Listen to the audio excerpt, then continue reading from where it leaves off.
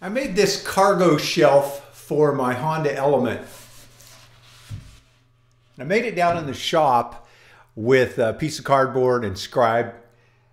But now what I'm going to do is make a SketchUp model of it very quickly, and then I'm going to post that model up on the SketchUp warehouse so that you can download it and take all the dimensions off of it if you have a Honda Element and you want to make this for yourself. Also, if you have another car that has a cargo area, it may work, in some variation. You may be able to modify it. So I'll start with a quick rectangle. I'm gonna hit the R key, start right in the corner there, and just go like that, and then come down in here and type in 52.75, 21, enter. Okay. And then I'm going to double click on it, right click, and I'm going to make it a group. Key for tape measure. Come in 2.25, enter. Same thing over here. Hit the O key to orient myself around. I'm going to get into this group. I'm going to hit the L key for line. I'm going to find that mark I made. It snaps to it. And then I want to go to this one. And then come up here.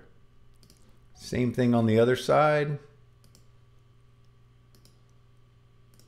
Those two lines right there.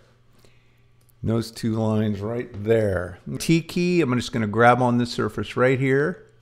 11. If you don't type in anything but the number, it's defaulted for inches because of the way I have it set up. If you're working in millimeters, it would go and put in millimeters. 2.5, enter.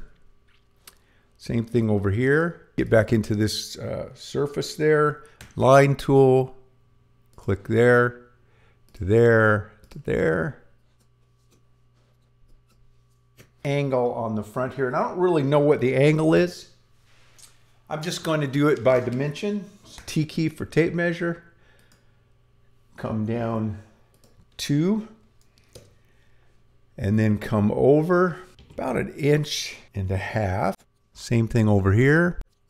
And then I'll just connect the dots here on that surface, L for line, and break that right there. Bucket tool. Now I'm going to get into the group, and I'm going to hit the P key for push pull, come up 0.75.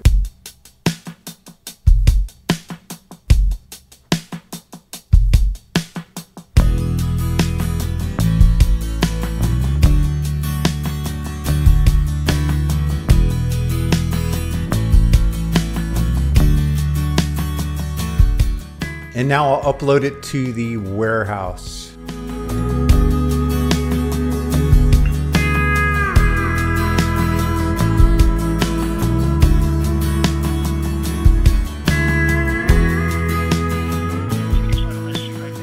Perfect. Well, listen, I appreciate the call back. It'll be a fun project. All right. Thanks, Stephen. Bye. Success. Okay. I will put a link to this model in the description of the video down below so that you can go there and download it. It's free. All that warehouse is all free of charge. You'll need SketchUp, but remember SketchUp Make, that's SketchUp M-A-K-E, search for that. That is their free version, and that's all you'll need. In fact, it's all you need for a lot of your modeling. I have the pro version, but I do a lot of other more complex stuff. But for the woodshop stuff and doing this kind of, SketchUp Make is perfect. If you like these videos, give me a thumbs up, subscribe to the channel. Most important, share the channel with others.